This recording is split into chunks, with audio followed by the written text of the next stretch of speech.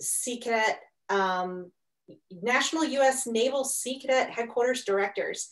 And again, I just want to thank you for joining us today to come and hear about the U.S. Coast Guard Academy and the U.S. Coast Guard. We have a couple of special guests today. We actually have Captain Mike Fredie, and he is the Director of Admissions at the U.S. Coast Guard Academy.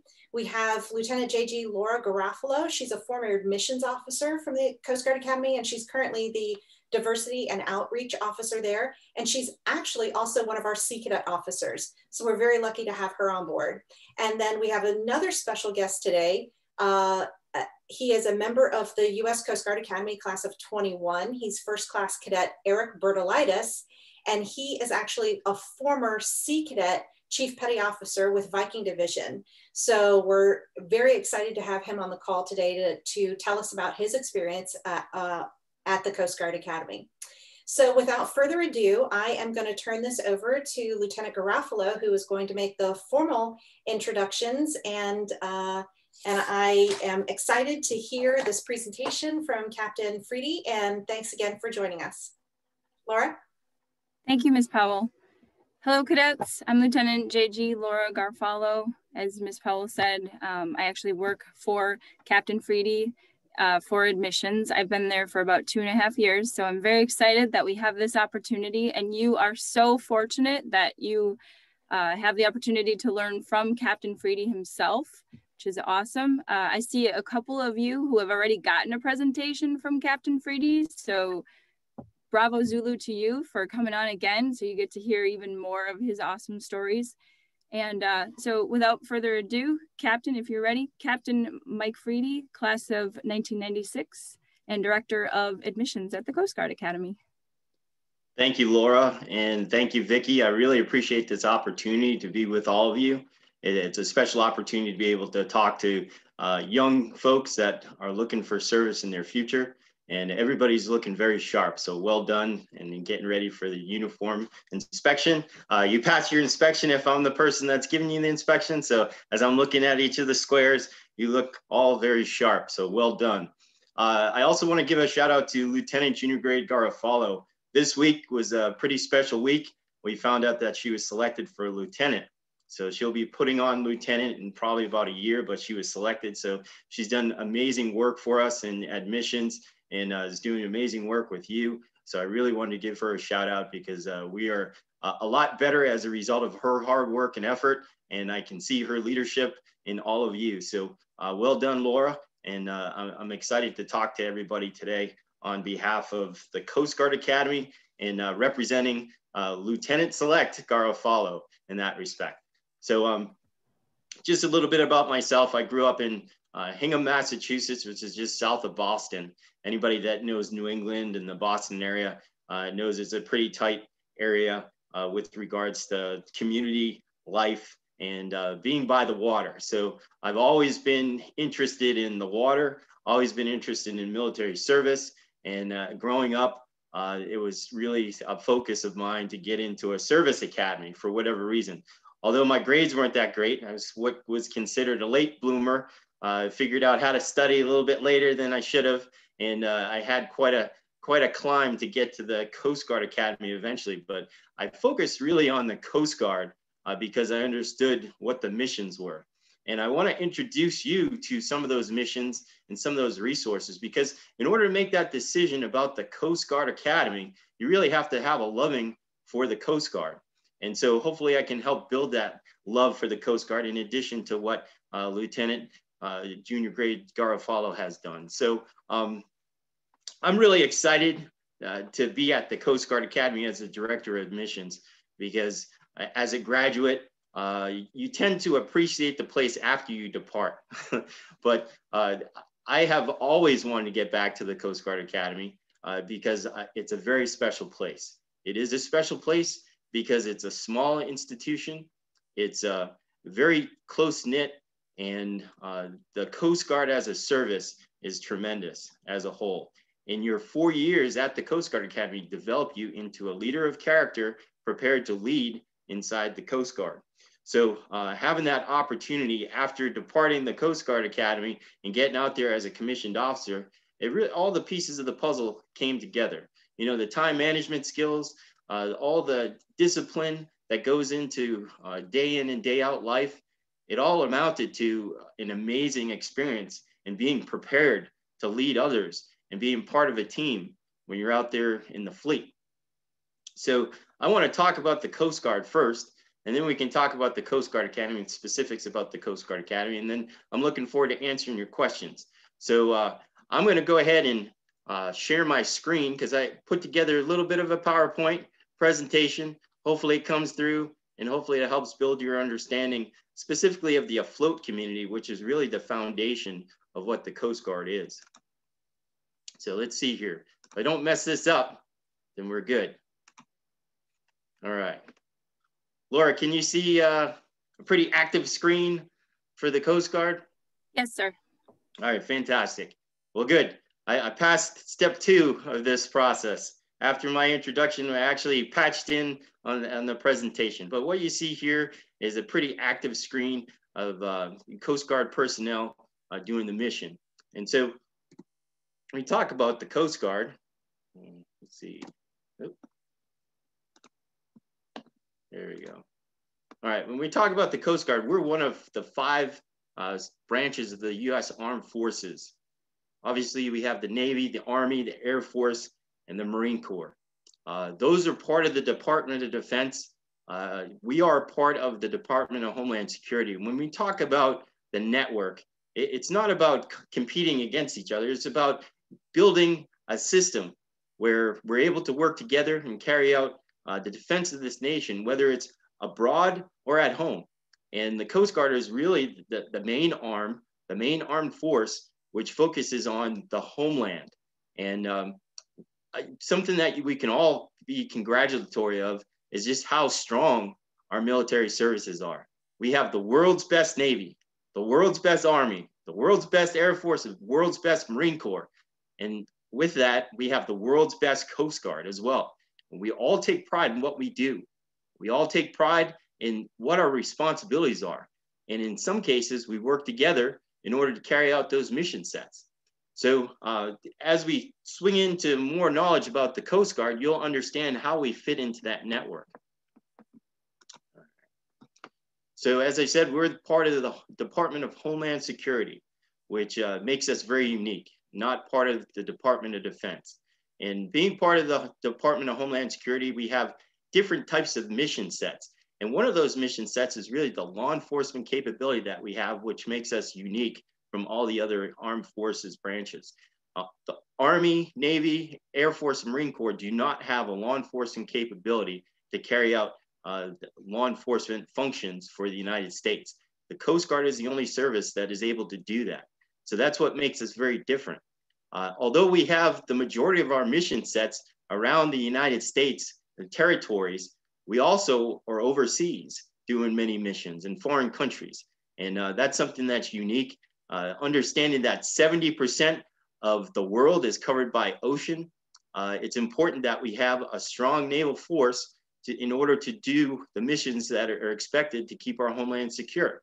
So that's why the Coast Guard has contributed in terms of resources, a significant number of ships in order to carry out the Homeland Security mission at sea. So as I talked about, we are the world's best Coast Guard. And the reason why I say that is that when you look at all the other Coast Guards around the world, the countries have developed Coast Guard mission sets modeled after the United States Coast Guard, just based off of our tradition of excellence in terms of search and rescue, in terms of the life-saving capability, in terms of all the missions that we do. They want to know how we do our business, and they model themselves after the United States Coast Guard. One indicator of that is if you ever see a foreign Coast Guard vessel, it typically has a stripe on the side, a racing stripe similar to ours, orange and blue. So that's pretty interesting to see, understanding that they are modeling themselves after the United States Coast Guard. So when you're asking yourself about the missions that the Coast Guard has, we'll break it down into some simple mission sets. Maritime safety, which is basically ensuring that folks are safe and secure at sea through various steps that they have to take, meaning safety equipment, as well as following certain regulations in that type of aspect of the mission. And then maritime security. Maritime security goes hand in hand with the Homeland Security Department. So when you're talking about maritime security, making sure that our waterways are secure, making sure that we have a system where we're able to shut down certain areas if there's a threat out there. Mobility focuses on making sure that national and international commerce can continue.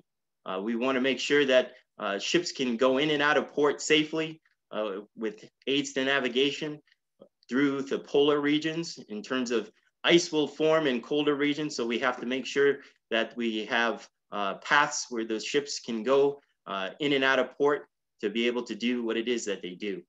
Environmental protection, you probably heard the most about when you're talking about oil spills and responses to things that could disrupt the environment as a whole. The Coast Guard has a huge mission set in prevention and making sure that we can respond or even prevent disasters from happening by basic rules and regulations and laws that are enforced, as well as immediate response and having capabilities to respond to those oil spills. And then national defense, it's very important when you're talking about threats that are out there that could come from the waterborne domain. We have an ability to respond to that based off the equipment and resources that are out there. So we have 11 specific missions, and search and rescue, you've probably heard the most about that. When the worst day at sea is probably the best day for Coast Guard operations. Typically when the weather is bad, we have ships that are in peril and they need our assistance. So the Coast Guard will go out and rescue those individuals at sea and make sure that they get back home safely in the best case scenario. Aids to navigation is our buoy tending mission set, where not all waters are marked in a similar manner. We want to make sure that ships can go in and out of port without running aground. And that's a very important mission set that we're responsible for. Marine safety, we talked a little bit about that in our maritime safety piece. Law enforcement is a very important mission set for a number of different reasons. We want to make sure that people are abiding by the laws at sea and in the harbors and waterways. And there's a whole bunch of laws on the books that there has to be a group that goes out there to enforce those laws. And that would be the CAPT, which are basically the United States Coast Guard members, in addition to state and customs and other local resources. We have a further reach in terms of that law enforcement capability, but that's a very important mission. Defense readiness is ensuring that our nuclear submarines as well as ships are secure when they transit. It's very vulnerable to be able to transit from your port out to the high seas. So we provide a defense readiness posture to ensure that those ships are protected in their most vulnerable state of navigating in those limited, restricted waters. Migrant interdiction is a very important mission as well. When you're talking about individuals that are leaving their home country for a better way of life in the United States, or for whatever reason, they typically take to the seas in order to get into the United States. And it's typically illegally. They want to cross the high seas in order to get to the shores of the United States. And we're there to intercept them because we want, number one, for them to be safe. And number two, we don't want them to break the laws of coming in as migrants. Drug interdiction is another important mission set. And I spent most of my career doing drug interdiction. The drug runners want to transit on the high seas, multi-ton loads of cocaine and other narcotics. The best way to do it would be to use something like what you see on the right-hand side, upper right-hand side of the screen. That's a semi-submersible vessel, which is outfitted specifically for smuggling multi-tons of cocaine or other drugs or even weapons of mass destruction from South American ports up to Central American, in some cases across to Europe. And we're out there patrolling, trying to interdict those so that they're not successful in their mission of reaching shoreline to put drugs on our streets. ICE operations, very important. I talked about that a little bit, making sure that we can cut through ICE so that ships and commerce can get to the ports of interest and deliver the things that they need to deliver. Living marine resources is becoming more and more an important mission set. Understanding, as I talked about, 70% of the Earth being covered by water. We're going to the seas more and more now in order to feed the populations of people in various countries. So making sure that people are fishing correctly in the right zones, not overfishing, so that future generations have fish so that they can consume and survive. So very important mission set there. I already talked about marine and environmental protection, as well as ports and waterway security. These are all the missions that we do. 11 statutory missions that are run by the United States Coast Guard. And we do a very good job of that every single day. And some of the statistics in terms of an average day, on an average Coast Guard day, we conduct 45 search and rescue cases. We save 10 lives on an average day. We save over $1.2 million in property, and that could be anything from a boat that's owned by husband and wife to other vessels out there that could be in peril. We're out there to protect that property. We seize 874 pounds of cocaine and 214 pounds of marijuana on average, but some days that's a lot higher. So it's pretty amazing to see how much we actually seize on the high seas, usually in international waters closer to South American and Central American ports. We conduct 57 waterborne patrols of critical maritime infrastructure. Your question might be, hey, what is that? Well, a major port would be a critical maritime infrastructure. An oil rig, offshore oil rig would be a critical maritime infrastructure. We interdict about 17 illegal migrants on an average day. And then you can see some of the other statistics there. Buoy tending, we service 82 buoys and fixed aids to navigation every single day. This is pretty remarkable to see these statistics, understanding our service is just a little bit larger than the New York City Police Department, with about 55,000 personnel, which makes us the smallest service within the armed forces by a whole lot. So when you're talking about what it is that we do every single day on all the different coasts that we have, and even overseas, it's a tremendous undertaking. And it really takes dedicated men and women to carry out the mission day in and day out for us to be successful. So in addition to our personnel, that's very important, we also have some very important resources that we use in terms of the boats to carry out the missions, as well as cutters and aircraft.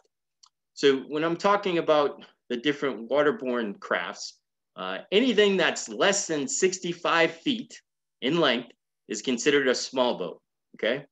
And then anything larger than 65 feet in length is considered a cutter.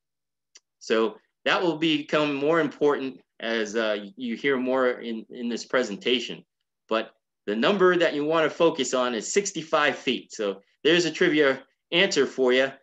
If somebody asks you, hey, how large does a ship have to be in order to be considered a Coast Guard cutter? 65 feet is your answer.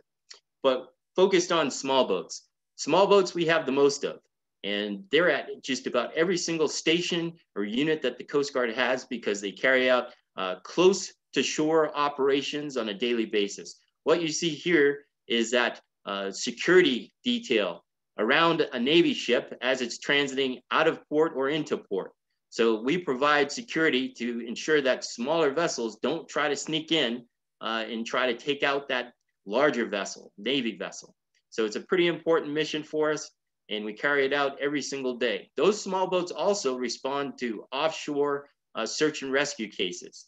We use those on a regular basis, and they're very successful, very capable vessels. So small boats are a very important part of our mission every single day. Unfortunately, as an officer, you don't get much time on those, although those are the funnest jobs that the Coast Guard has to offer. But when you're talking about the boat drivers and the engine maintainers and the weapons specialists that are on there, they see action every single day, whether it's search and rescue or law enforcement or some other response. But that predominantly a mission set for the enlisted members, but managed by officers if you're considering the Coast Guard Academy as an option. But those are small boats, pretty cool operations day in and day out. That's just one example of a small boat. They come in many sizes. So you can see there on the side of the hull of the vessel, 25, the first two numbers are typically the length of the vessel, and then the rest of it is the hull number. So pretty cool stuff there, okay? All right, the next mission set that we have is the buoy tending, aids to navigation. So some more trivia for you. If it's a black hull on a ship, it means that it's a working vessel. And the reason why that is that they get close to those buoys. As you see down in the bottom right-hand corner of the screen, that's a buoy. It's very large, very heavy, and it bangs up against the ship. And if this was any other color than black, then you would see the damage that could be done. But typically there's no damage because our buoy tender crews are very precise in what they do. But if it should hit the side of the boat, it would leave a paint mark at the very least. So the black hull kind of disguises that to a certain extent. But this is one of our larger buoy tenders.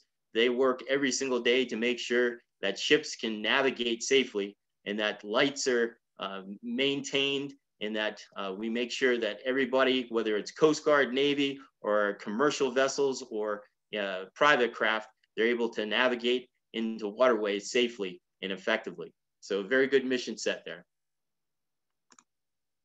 And then our icebreakers. So our polar icebreakers are actually our largest ships that we have, and they have dual functions. Not only do they go up to break ice up in the polar regions, whether it's the Arctic or the Antarctic, but they also carry scientists on board. They carry scientists on board so they can do studies and they can determine whether or not global warming is something that's happening. They can track icebergs. They can do a whole bunch of different things from these platforms. They typically carry 2 helicopters, and they're all based out of Seattle. The United States Coast Guard is the only service in the United States that maintains icebreakers. We also have one icebreaker on the Great Lakes. It's called the Mackinac, and that's a pretty cool ship. But overall, the red hull on the ship gives you the ability to see it from further distances than if it was any other color. So that's why it's painted red. And right now we have 2 in our inventory with more on the way. So we typically we would have 3 of the polar breakers, and then we have the Mackinac on the Great Lakes. But one of the polar icebreakers is down for maintenance, and I'm not sure if that's coming up, but most of these are going to be replaced in the upcoming years. The next mission set and the type of Coast Guard cutter that I want to talk about are our patrol boats. And these are pretty awesome. When you're talking about the day in and day out opportunities for junior officers and enlisted members, these are tight neck crews, probably about, the most you'll see is about 20 personnel on one of these ships, but they go out every single day for shorter durations of time to carry out the missions that the Coast Guard has them to do. As you can see, they're painted white. White hulls focus on the law enforcement mission set. And so in addition to the law enforcement mission set, they'll do whatever mission is necessary in order to carry out the Coast Guard's needs out there. So highly capable, very fast. They can only go out for a short period of time if they work independently, but if they work with a mothership of some sort, they can go out for longer periods of time. But you'll see 3 different classes here. You see the Fast Response Cutter, FRC. That's one of the newest type of class of cutter. We're still building those and building our fleet significantly, and those are awesome ships. The 110-foot patrol craft that you see on the right-hand side, that's a legacy vessel that's being phased out. We only have a few up in Alaska and in limited places around the United States, but for the most part, in Pat Forsois as well, but for the most part, those are the workhorse of the Coast Guard for a number of years. So very capable platform and to do all the missions that we have here and pretty awesome. And then the 87-foot patrol craft, that's a smaller vessel, about 11 personnel on board, and they're able to carry out shorter duration missions. And pretty cool. We have one stationed at the United States Coast Guard Academy. So if you ever come to the Coast Guard Academy, you can check one out. And pretty awesome mission set. You can get command as a lieutenant junior grade for 87-foot patrol craft. So one thing about the Coast Guard is you get a lot of responsibility early on in your time in your career. So that's something that's very different in comparison to other services. You will have command of your own patrol craft if you desire and work hard for it. That opportunity is there early in your career. I talked about the legacy fleet with the 110-foot Coast Guard cutter being one of them. So that's on the right-hand side. On the left-hand side, you'll see the 210-foot Coast Guard cutter. And I was on one of those as an operations officer. Love that vessel. It was made in the 1960s, so it's even older than me. Although you all probably think I'm pretty old. Well, that's a pretty old ship. So we're looking to replace those, but highly capable vessel that can land a helicopter. So you can have a helicopter on board and carry out the mission with that helicopter capability. At the bottom of your screen, you'll see the 378-foot Coast Guard cutter. And this is a high endurance cutter, meaning it can go out for multiple months at a time to carry out the mission and do amazing things for the service. I was first stationed on that type of ship, the Coast Guard cutter Mellon, based out of Seattle, Washington, where we did fisheries operations up in the Bering Sea, and we did counter-drug operations off of South America and Central America. Highly capable platform that carries a helicopter, has a helo hangar in there, so you can do many missions from that platform. Those are being phased out pretty significantly fast as we're replacing them with the next class of cutter, which is the National Security Cutter. So the National Security Cutter is very exciting when you're talking about the mission that we have in the defense of the United States, as well as working with the Navy and other services to carry out whatever it is that the United States needs us to do. The National Security Cutter has been designed to do exactly that. It is awesome. So when you look at the size of the vessel, it's tremendously large and compares to littoral combat ship that the Navy has. In fact, this is the third platform of the littoral combat ships that the Navy has created for their mission sets. But this is duly selected and specifically designed for the Coast Guard. When you talk about the law enforcement capability, as well as the needs for a platform to do multi-missions, this was specifically designed for our needs.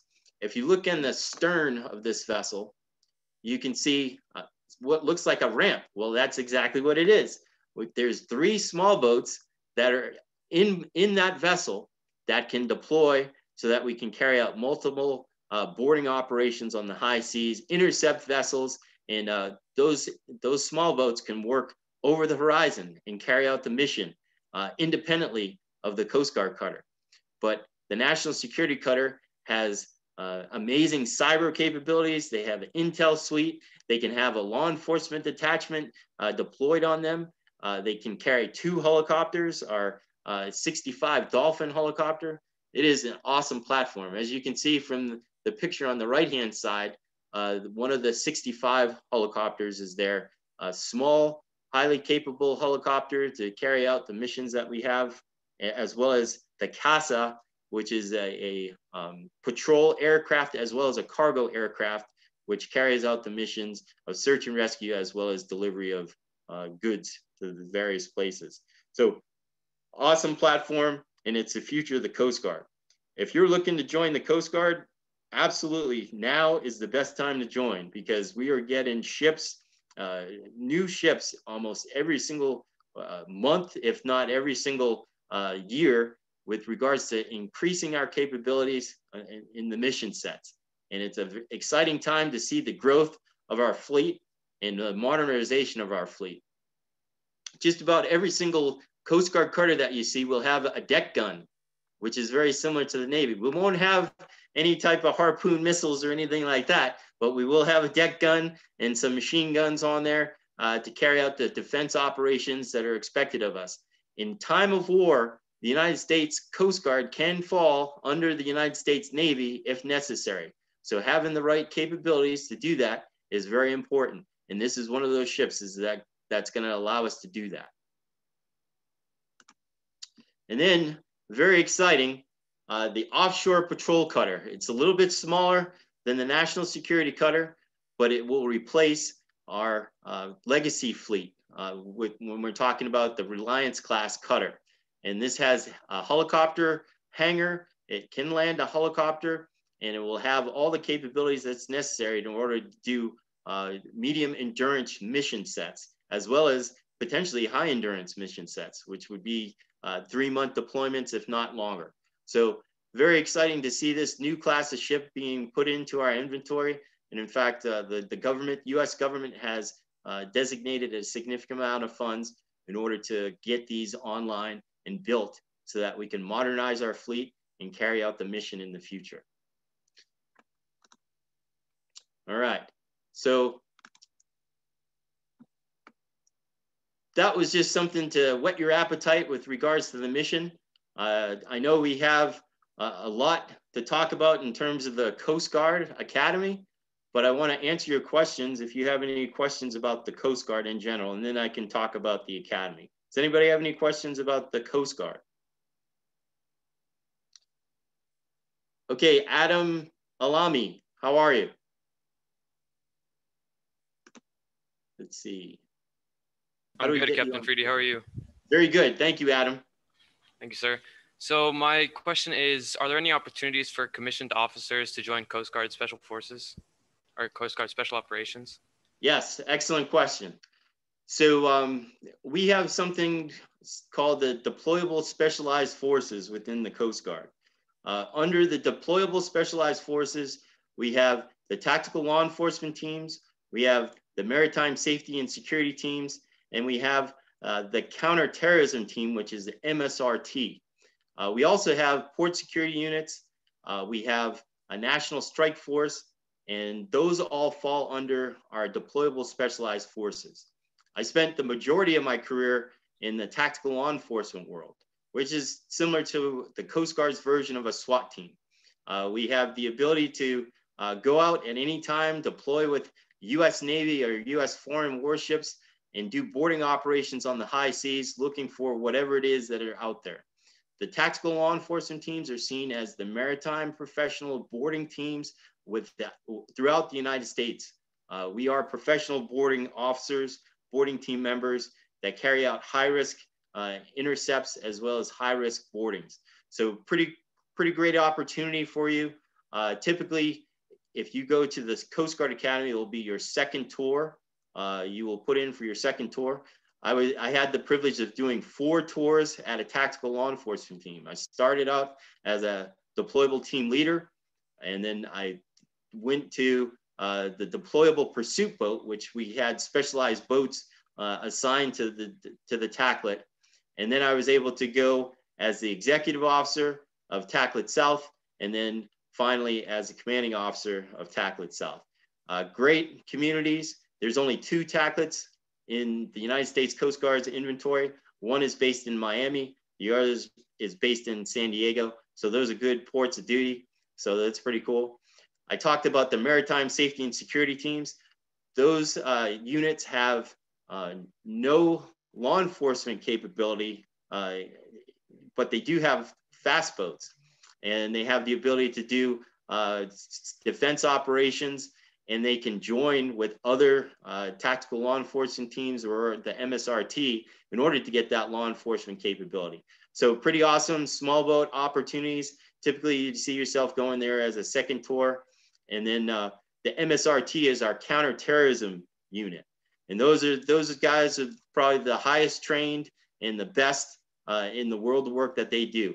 And there's 2 units for the maritime MSRT. One is in San Diego, another is in Chesapeake, Virginia, and they are pretty awesome. You don't hear much about what they do because it's all under wraps, but they do a heck of a lot for the country, and pretty exciting stuff. So those are mission sets that you can join as a commissioned officer and continue to progress in your career. So thank you, Adam, for that question. Any other questions? It looks like Ducey Thomas, at around what rank does an officer transition over to a desk job? Okay, good question. So there's operational opportunities in all various ranks. I think when you're pure desk job, it's at the flag rank, because as a 06 like me, you can go back afloat. If you've built a career in the afloat community and drove and commanded cutters, you can continue to do that. The desk jobs are really wherever it fits into your career set. Some of the officers that we have will go and become professionally educated, and that's what they focus on. They want to focus on doing naval architecture, marine engineering, or civil engineering, or become lawyers or finance specialists. That's what they track in their whole career as. There's other operational assignments that are out there that you can stay operational with our sectors, which is a shore-based operational assignment. There's a whole bunch of variety there. So it really comes down to what you want to do in your career, but you have to build upon that experience in order to earn those higher opportunities as you climb in the ranks. So hopefully that answers your question. Great question though. All right, let's see. Who else? Thank you, Laura, for putting out the guidelines with regards Captain, to the questions. Yes. Jennifer Nandor, I believe, raised her hand as well. Okay. Jennifer, how are you? Sir, it's actually Lucy. It won't let me change my name. Okay. Hi, Lucy. Hi. Out of all the missions that you guys can do in the Coast Guard, what do you say is the best one to be on? Excellent question. So for me, I think that anything law enforcement focused is pretty awesome. But there are folks that believe that responding to oil spills is the most exciting mission set for them. And that's awesome. You know, we got to have people that want to do that. There are other folks that think that the mission set of, you know, doing the things day in and day out to make our financial, make us operationally capable through finances. That's what they see is important. The one thing I want to impress upon you is with the Coast Guard, you can choose whatever path that you want to go. And going to the Coast Guard Academy will help develop your idea of what path that you want to go to, but there's always an operational opportunity for you. So regardless of what operational mission set that you direct yourself to, you're going to be doing every single mission that the Coast Guard has out there. So you might be stationed on a Coast Guard cutter, but one minute you might be performing a search and rescue case. Next minute you might be performing a law enforcement operation. So just keep that in mind, that you are a master of just about every single mission set that's out there, because we practice it every single day. And it's something that we carry out. So you'll get a good understanding of what you feel it best matches what your skill sets and what makes your heart pump fast. And you can track on that in your career. But it really, the Coast Guard is boundless with regards to the opportunities when you're talking about operational skill set. Great question. Thank you. Elijah Hampton.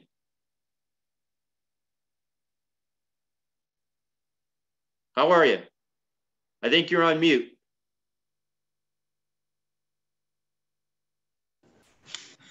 How are you? Doing well. When should you sign up if that is what your goal is after high school? Perfect.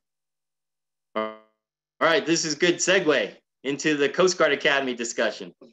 So if you're looking to become a commissioned officer in the Coast Guard and you've heard about the Coast Guard Academy or haven't heard about the Coast Guard Academy, in your junior year of high school, you should really start solidifying your idea of what you want to do in your college career. If you're looking at a service academy, junior year is when you want to start looking seriously and start visiting schools and start talking to admissions officers. I would say even earlier than that, but junior year is where you have the opportunity to apply to go to a summer program. And for the Coast Guard Academy, it's our AIM program, which is the Academy Introduction Mission. And that's during your rising junior to your senior year, you're able to come to the Coast Guard Academy and see what it is to be a swab for a week. And a swab is the new person showing up at the Coast Guard Academy, and learn about the Coast Guard Academy, learn about all it takes to have those foundational pieces come into play. During your junior year, you also develop a good relationship with your admissions officer. Lieutenant Junior Grade Garofalo is one of my best admissions officers by far, and she's done an amazing job. So she will answer questions, help you through the application process, give you guidance, and keep you on track for meeting those deadlines. So we have a website that I hope that you check out, and that will give you some additional information. Take this down. I'm sorry I don't have a slide for it, but it's www.uscga.edu, and that will answer a lot of your questions. If you're not a junior, if you're earlier than that, that's great. We want you to understand about the Coast Guard Academy, understand about the Coast Guard as soon as possible. But your junior year, you need to start formulating your plan in terms of how to finish applications, try to get to the summer program, and work toward finalizing your decision. The Coast Guard Academy is a great institution. I think it's one of the ways that you can become an officer. But if you're not ready to make that decision of whether or not to go to the Coast Guard Academy, you can go to a traditional college and track in an academic major, and then apply to go to Officer Candidate School. Officer Candidate School requires you to have a bachelor's degree, and then you can go and apply to Officer Candidate School and become a commissioned officer that way. So you can have a traditional college life and then apply for an opportunity to become a commissioned officer through Officer Candidate School. And that's another great way in order to become a commissioned officer. So for the Coast Guard, it's about 50% of our officer corps come from the academy, 50% of the officer corps comes from the Officer Candidate School route. And there's programs all throughout that will get you directed to Officer Candidate School, but that's kind of the basic understanding of that decision-making criteria that you have to make. Does that help you, Elijah?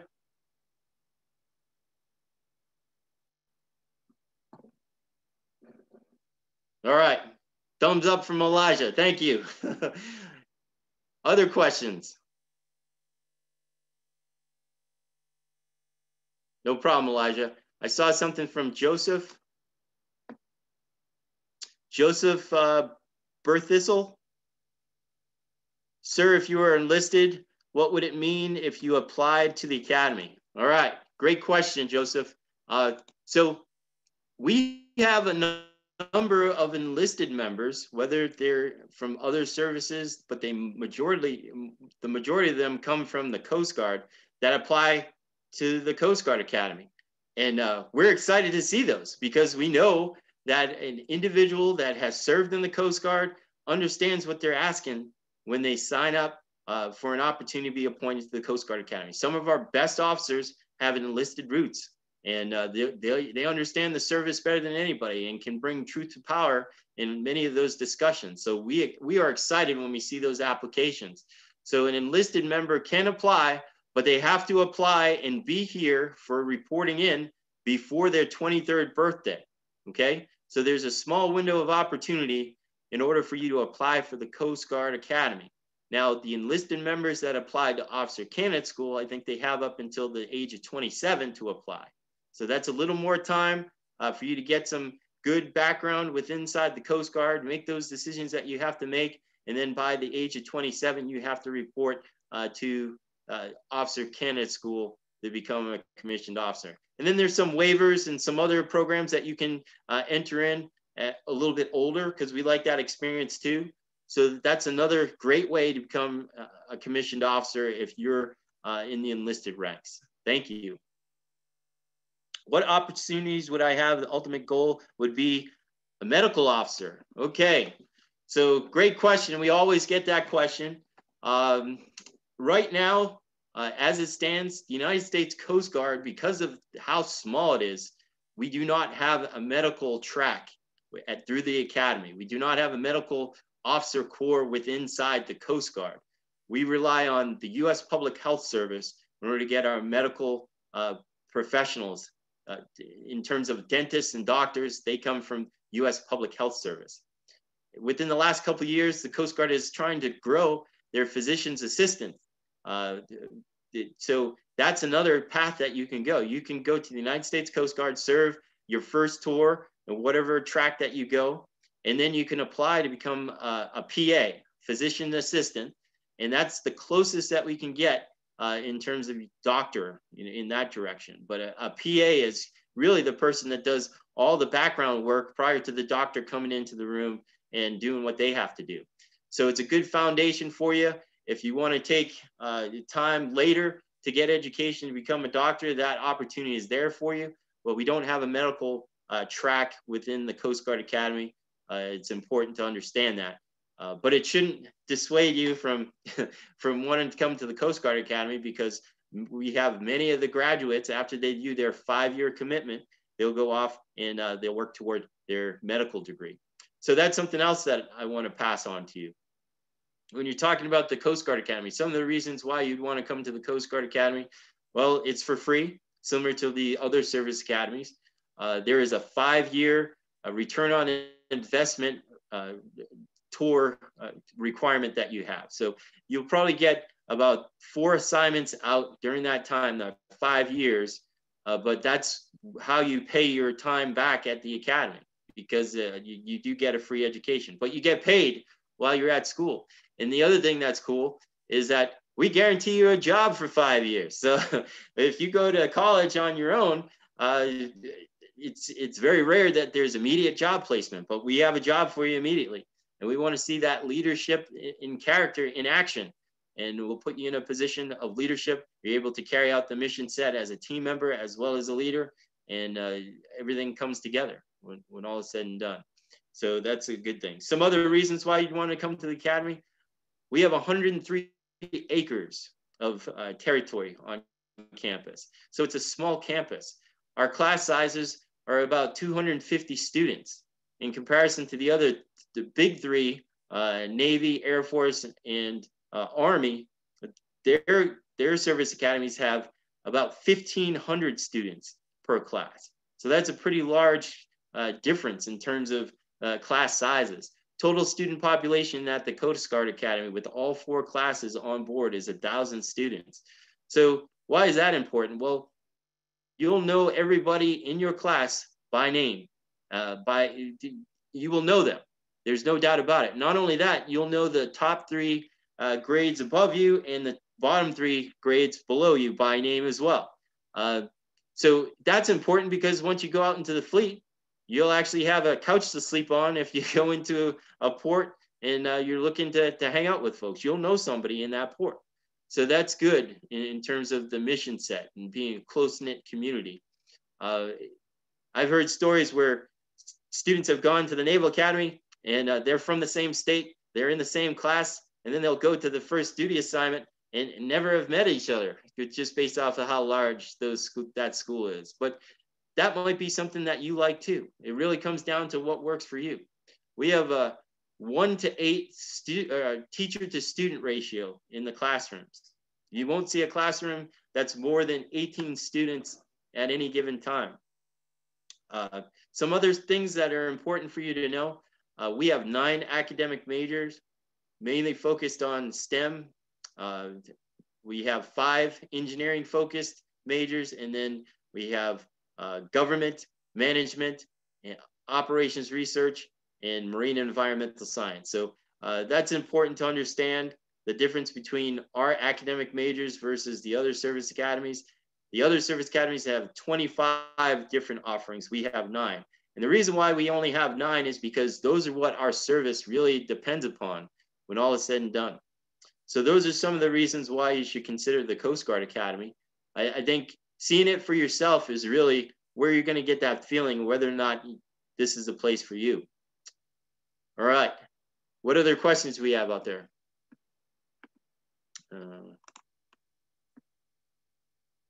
Captain? Yes. We're going to go with one more question, and then we're going to switch over so that we can have first class Bertolaitis speak as well, sir, if that's okay with you.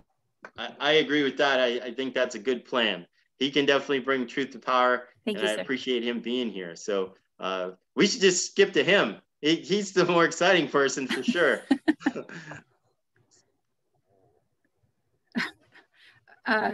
Okay. Did you have any more questions in your chat, sir, that maybe didn't get answered from anyone? We can do one more. Sir, where is the Academy and what aircraft does the Coast Guard fly? Excellent question. I apologize if I didn't state that early on. We are located in New London, Connecticut, which is about 2 hours south of Boston, 2.5 hours north of New York City. We're on the coast.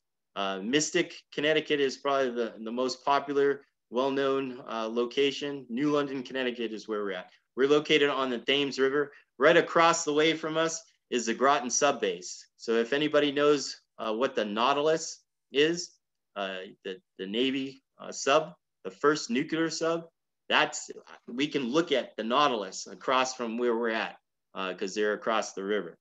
The type of aircraft that we have very limited aircraft, but it's very important that we keep it to a small number. We don't have jets.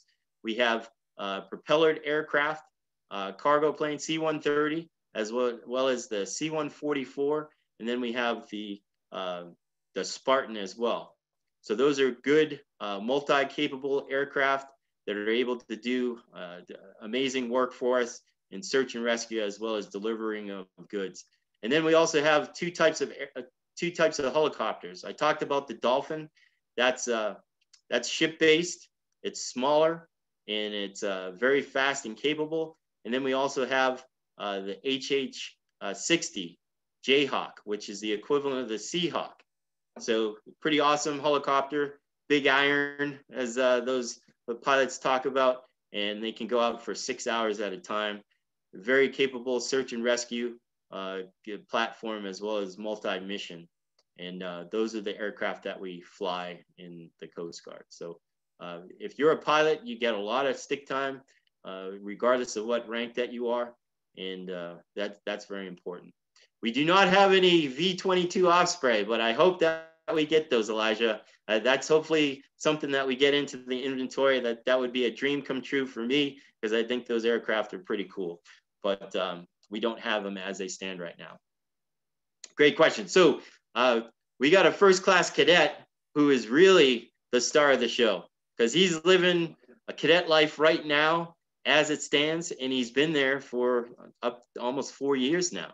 Almost ready to go out into the fleet. He has prepared himself to be a fleet-ready ensign, and we really want to hear from him because he can bring truth to power about what the Coast Guard Academy is and what the Coast Guard is in his mind. So without further ado, I will turn it back over to you, Laura. I really appreciate the opportunity to talk to everybody. Thank you for your excellent questions, and I will stop talking. Thank you so much, Captain. We appreciate your time. And if any of you cadets still have questions for Captain Fredie, please send them to me, or if Captain is okay with it, if you're still on, sir, they could still ask you, but sure. Otherwise send them to me if Captain's not on, and I will answer them or get them answered for you. And without further ado, Mr. Bertolaitis, could you please come on? Yes, ma'am. Can you hear me? Yes, I can, and I can see you. Great. Good evening, everybody. As it's been mentioned, I'm first class Eric Bertolaitis. I am a first class at the Academy, which at other schools is what you would call a senior. I've been here for about 3.5 years. As I think was mentioned at the top of this, I was a Sea Cadet before I came to the Coast Guard Academy. I joined Sea Cadets when I was 13 years old, and it's really how I became introduced to the Coast Guard. I kind of always wanted to be in the Marine Corps. My dad was in the Marines until I staffed some recruit trainings at Cape May, which for those of you that may know but probably don't, the Cape May is where the Coast Guard does recruit training for the enlisted force. And so it was kind of my first exposure ever to the Coast Guard, and I kind of saw it and was like, well, what is this? And then I found out through also Sea Cadets that I could go do an advanced training for a week at a Coast Guard station, and it was a locally arranged training. And so I went down to Coast Guard Small Boat Station Annapolis for a week and kind of learned a little bit more about what the Coast Guard was. And from there, I became really interested in the Coast Guard. So after I had all my great experiences that I had in Sea Cadets, I applied to the Coast Guard Academy, the Naval Academy, and Marine Corps ROTC, and I actually wasn't accepted to any of the three of them. So I went to Rensselaer Polytechnic Institute and participated in ROTC without a scholarship, and reapplied to all three. And I was accepted to the Coast Guard Academy, which was definitely my first choice of service after I kind of got that week of experience of what the Coast Guard was. And I think one thing that for people who are kind of thinking like, maybe the Coast Guard's for me, maybe it's not for me, or maybe the Coast Guard Academy is for me, that I think is a great thing that I can put in right there is when you're trying to decide maybe what branch you want to join, or what, if you'd like to go to the Naval Academy or West Point or the Coast Guard Academy, think about what comes after the Academy, and all those missions that Captain Fredie talked about.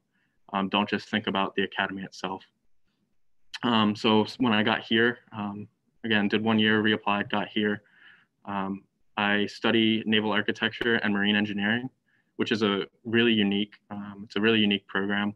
Not that many schools have it. The Coast Guard Academy, the Naval Academy, and the University of Michigan are the only ones that I know of that offer that major inside the United States. If it's something that you think you're interested in, I think we're one of the best places to do it, because not only are we learning how to design ships and things like that, we're also going out and being on ships and learning how ships work hands-on in a practical sense.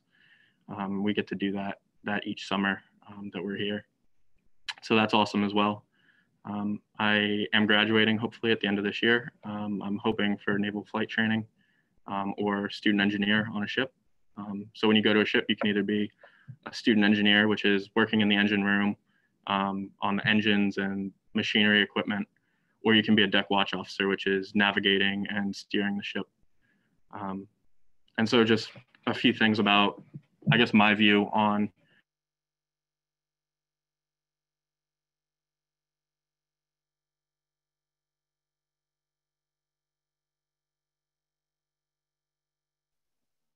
I think we lost him.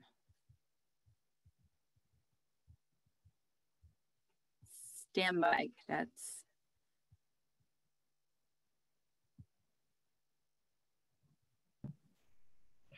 Can you hear me? Yes. Sorry about that, everyone. I'm running off of a phone hotspot right now.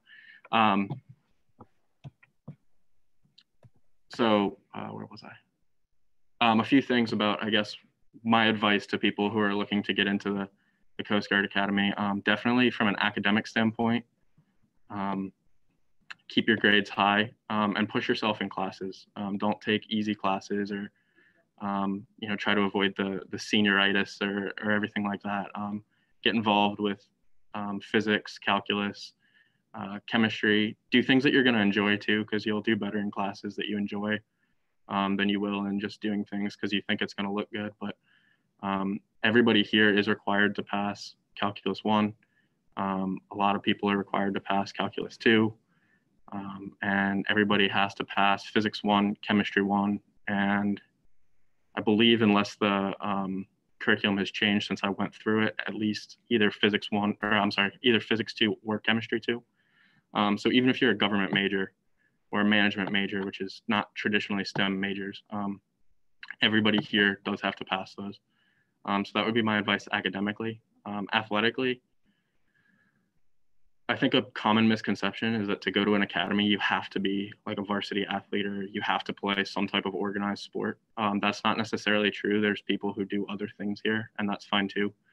But everybody does have to be in good shape physically to be able to commission as an officer. And so when you hear people talk about athletics at the academy, it's really about just being in good shape, good physical shape. Go out, work out, run, do push-ups, the same things you guys would do if you were training for your Sea Cadets PRT, honestly. And that'll, if you SWAB summer, there's going to be a lot of physical training, so it'll help you for that. And then leadership, I think, is the third key part. Get involved in whatever you like to get involved in. It doesn't really matter too much what, I don't think. Whether that's your church or Sea Cadets, obviously that's a great start. On a sports team, leading that as a captain, however you like to lead or get involved in your community, that's a great way to do it.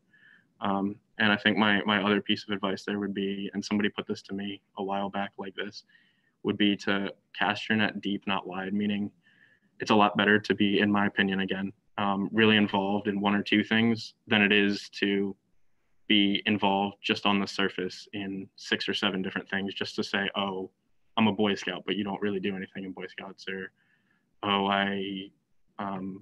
anything like that. So that's kind of my advice. If you guys have any questions about what it's like to live here as a cadet,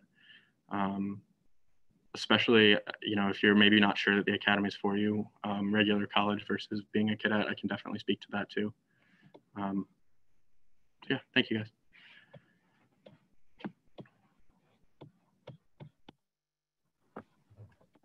Thanks so much, First Class Bertolaitis. Appreciate that. Appreciate your time and your hotspot.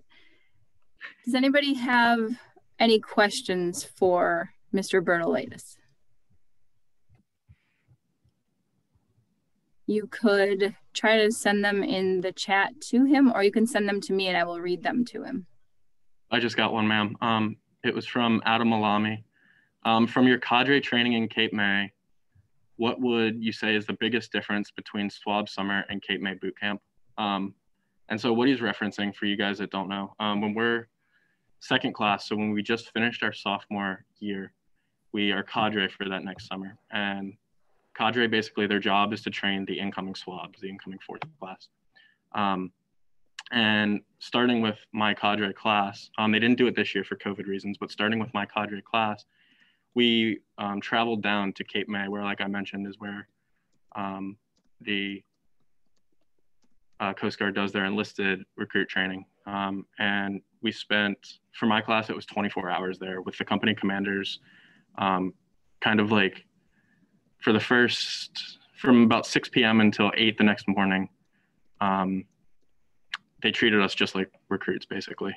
So we kind of got that perspective. And then starting around 8 o'clock, they started training us a little bit more of like, this is how we teach the recruits things, and this is how we show the recruits to do things.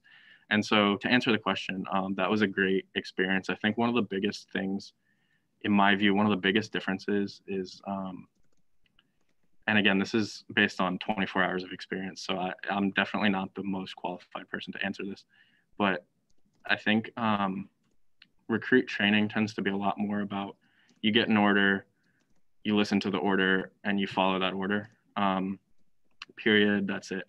I think SWAB Summer, and probably almost any other officer training program that you could go through, whether it's officer candidate school, any other academy, or any other officer candidate school for any other branches, you're cultivating, like, you want people who are going to think critically about things, and come up with how to give those orders, and not just respond and then do, I guess, if that makes sense to people. Does that answer the question, kind of?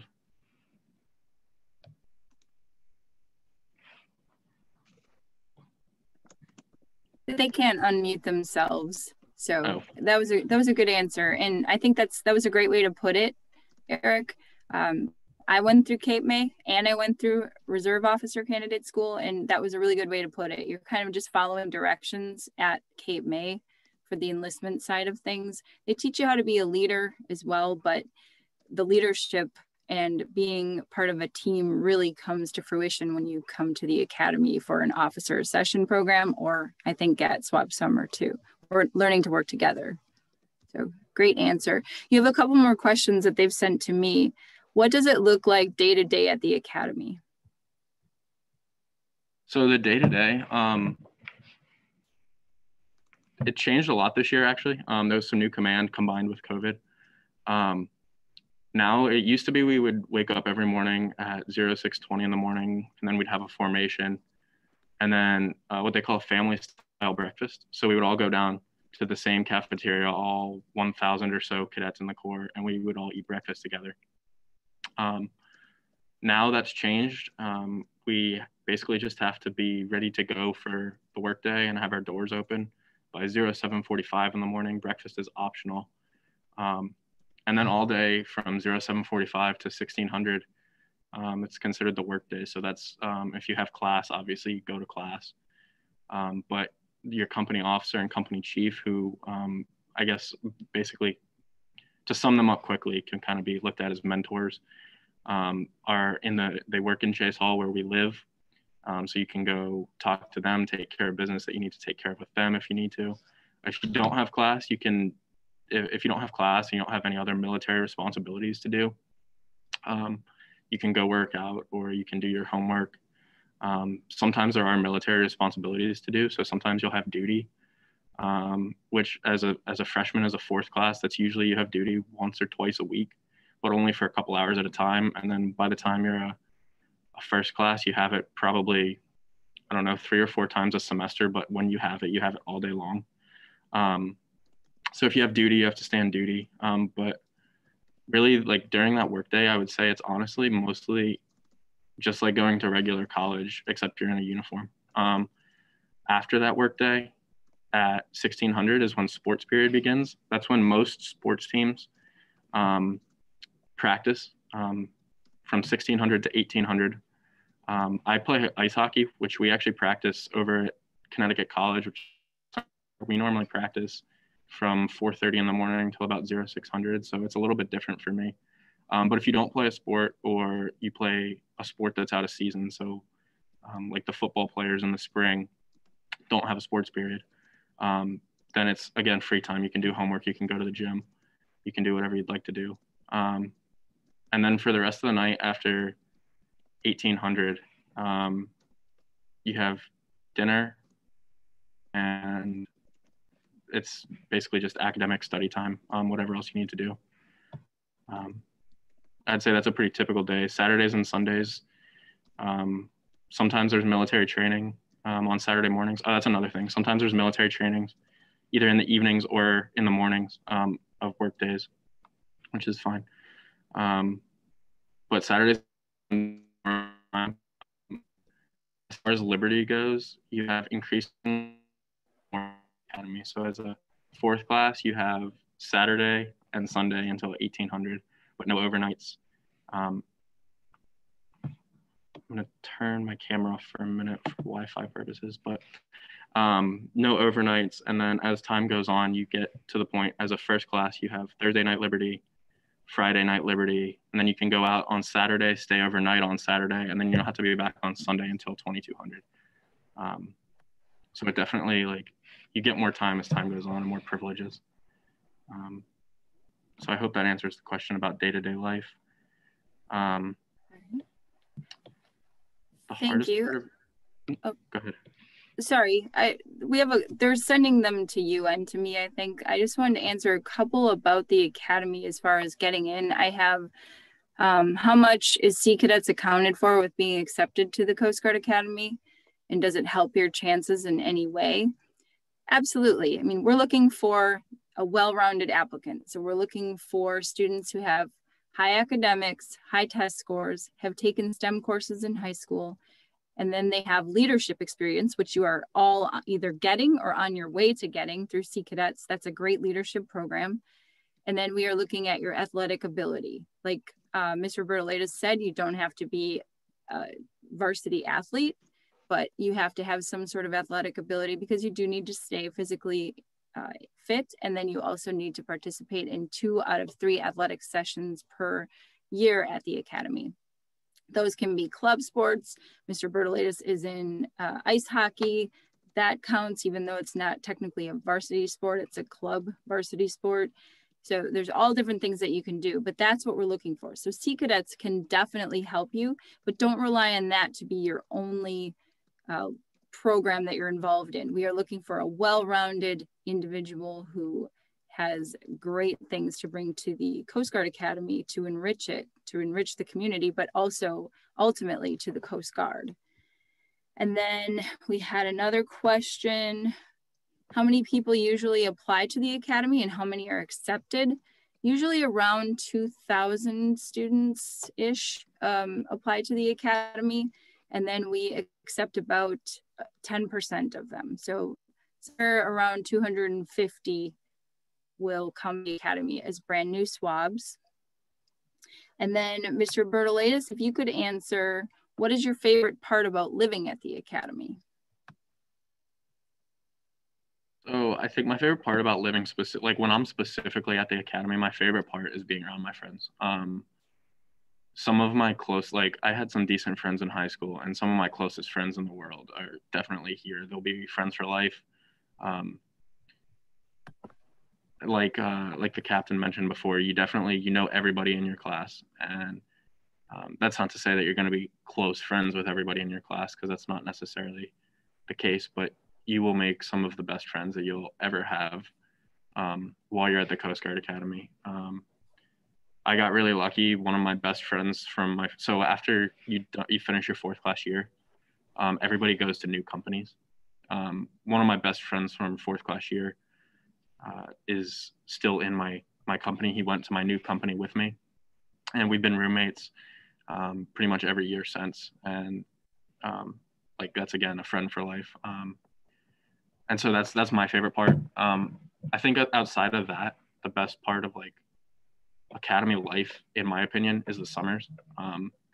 The school year can be really, really hard. There's no two ways about that, and I won't sugarcoat it, but the summers make it all worth it. When I was a 3rd class, so I had just finished my freshman year, I went for the first 6 weeks of the summer. I went and was at a small boat station in Chicago, where I got to do, like, I was a part of actual life-saving and property-saving rescues, which was an amazing feeling. And then the second half of my summer, I went on the Coast Guard Cutter Eagle, which, for those of you guys that don't know, it's like a tall sailing ship. It's awesome. We left from Puerto Rico, and then we went to Roatan, Honduras, Cartagena, Colombia, Curacao, and then pulled back into Miami. And so, you know, while your friends are at home doing nothing over the summer from their break in college, or maybe they have, you know, a job working, you know, just a menial job somewhere, we're out and like doing awesome things, traveling awesome places, helping people, serving the country. That's awesome. Past summer I spent, like I said, the next summer after that is the cadre summer, where you do a lot of training. I was a cadre on the Coast Guard Cutter Eagle, because swabs do spend 1 week on the cutter. And also there's a program that generally runs for Sea Cadets to spend a week. It's an application-based program, but for Sea Cadets to spend a week underway with us on the Coast Guard Cutter Eagle. Highly recommend you guys apply for that, especially if you're interested in applying to the Coast Guard Academy. But that's what I did my second class summer. And then this past summer, I spent the first half on the Coast Guard Cutter Sturgeon Bay, which is a 140-foot ice-breaking tugboat located in New York City. And my second half at the Aviation Logistics Center doing engineering work for the Aviation Logistics Center, in Elizabeth City, North Carolina. And so that's to me, that's the most awesome part, is like getting to go out for the summers and do like the actual Coast Guard mission, be away from the books for a little while, and be a little bit more in the action, I guess, if you will. A couple other questions that were sent to me. Somebody said, what do you think is the hardest part of getting ready for the academy? And I think that's like that's going to vary person to person. For some people, it might be getting ready physically, whereas other people may be in just fantastic shape. For me, and I'm not necessarily saying this is the way to go, I'm happy that I did this. Once I found out I got into the academy and my school year had ended, so I was home, I had about, between when I ended school and when I reported to the Coast Guard Academy, I had about a month and a half, and I basically just, I forgot about, like, I didn't worry about it. I enjoyed my time at home. I enjoyed my time with my family, hung out with some friends, you know, worked out, stayed in shape, all of that good stuff. But once you're in, if that's what the question's referring to for getting ready for the academy, I honestly recommend just making the most of the time you have still at home. And that's really, I mean, it's probably true regardless of where you choose to go to school, if you choose to go to school, and definitely if you choose to go to boot camp, enlist. If you're talking about like pre-acceptance, the hardest part of getting ready for it, I don't know. The hardest part of getting ready before, I think it's trying to just like, it's stressful trying to think about like, what do I need to do to get into the Coast Guard Academy? And I would say, honestly, don't necessarily frame it like that. Just frame it in, what do I want to do for my community? What do I want to do to make myself a better person? And if you do those things, then honestly, I think you're in a pretty good spot for getting into the academy potentially. So I hope that answers the question. I know it's kind of a not very specific answer, but it's what I really do think. Quick question here about, does the Coast Guard have a football team? And if they do we compete with other branches of the armed forces or with other colleges? So the Coast Guard Academy does have a pretty full like selection of sports. It's that we play in for varsity sports. Again, I'm a club athlete. Varsity sports play in D3 NCAA in what's I believe is called the NEWMAC conference, which is the New England Women's and Men's Athletic Conference. And it's like I said, full sports, basketball, men's and women's, football, softball, baseball, rowing. We do have both a dinghy and an offshore sailing program. I don't believe they're regulated through NCAA though. For the second half of that question, in general, we don't compete with the other service academies because Navy, West Point, and Air Force are all Division I. We do compete with the Merchant Marine Academy. I wouldn't necessarily call it competing because we usually clean them up pretty good, but we play sports against them.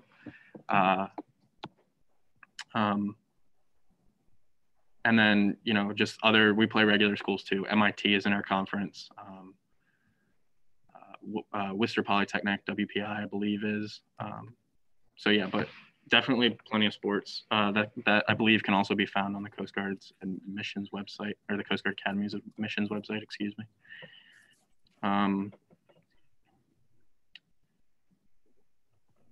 Do you get paid to go to the Coast Guard Academy? The answer to that is yes. It's approximately $1,000 a month before taxes and anything else. The caveat to that is that you also have to buy all your uniforms. And that's the way that works is they initially basically give you everything, and then you essentially have a loan to the Coast Guard that you have to pay off. And that loan is for about $10,000, which covers all of your uniforms. It covers your computer when you first get here, everything like that. So for the first 2 years, you see about $150 to $200 every 2 weeks. And then for the last year and a half that you're here, I'd say you probably see about $400 in pay every 2 weeks, which is less than $1,000, I know, but that accounts for taxes and stuff. But yeah, as was just mentioned in the chat, yeah, I mean, you're going to school for free. You pay for nothing. You don't pay for food. You don't pay for room. You don't pay for your tuition. The only thing you pay for is textbooks, and honestly, most textbooks can be either found online in like a digital copy for pretty cheap, or rented off of a rental service like Amazon or Chegg or something like that rent out textbooks. So that's not really too much of an expense, and that's definitely worth more than anything that we do get paid here. So somebody asked, do you find that the structure of the USCGA reduces common college misbehavior? There definitely is less, like there's no doubt there's less of that within the academy. the truth is that for some people, you know, they like to go out on liberty and do normal college misbehavior, whatever. You know, people will go out and drink and go to bars, things like that. If that's what you're talking about by college misbehavior. But if you are not looking to do that, then you just don't do that, and it's easily avoided. It's not like there's frat parties or dorm parties or anything like that going on. That does not exist, if that's what that question was getting at. So I hope that answers that. And those people are of age. Yes, yeah. Just, yeah, to be clear about that, yes. And then there's somebody asked, what is something you wish you knew before the academy, and what advice would you give someone who is a junior looking to go to the academy? Something I wish I knew. I'm trying to think back now because that's some time ago, but I think the biggest thing that I wish I knew was that, like, I don't know, you hear a lot about like how I think academies are held in kind of a different light from other colleges, and I think the reality is there's a lot more similarities than there are differences. And having had both experiences, there's not a right or wrong answer. ROTC isn't inherently better than an academy. An academy is not inherently better than ROTC. At the end of the day, you're going to be commissioned as an ensign or a second lieutenant, in whichever way you choose to do that. So I think that is something, because I grew up kind of, I had always wanted to go to an academy. Whether it was, like I said, originally I wanted to be a Marine officer, so it was Naval Academy, but you know, you grow up thinking it's really different. And honestly, I mean, at the end of the day, there's other stuff that we deal with. We do military training. We have to stay in shape. We don't get to leave whenever we want, like you do at a regular college. But I would say there's more similarities than there are differences. And I guess the point that I'm getting at there is, I wouldn't necessarily, if you're worried about like getting a college experience or something like that, I wouldn't necessarily turn away from the Coast Guard Academy or any academy because of that. Our college experience is definitely different. No two ways about that, but it is still very much a college experience. We know each other really well. We have a lot of fun with each other. Like I said, we get to do awesome things in the summer. You will still get a college experience by coming to the Coast Guard Academy. And advice, the second part of that question was, what advice would you give someone who is a junior looking to go to the academy? I think my biggest advice would just be to follow those things, that are kind of prepare yourself with those things that I was talking about earlier. You know, get involved in stuff,